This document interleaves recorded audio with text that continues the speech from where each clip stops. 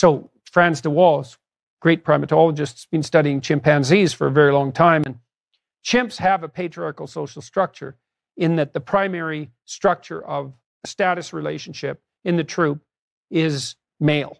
There's female hierarchy as well, but the males are predominant, superordinate. Marxist biologists established that hierarchies are dominance hierarchies, and the dominance hierarchy is dominated by the most dominant male, and that implies the male who's most willing to use arbitrary force and compulsion. But de Waal has shown very clearly that sometimes even the smallest male can become the alpha if he has, for example, the support of an older female who has very good social connections within the troop, and if he's extremely good at reciprocal interactions and reconciliation post-conflict. And that what establishes peace and tranquility and prosperity, let's say, among chimpanzees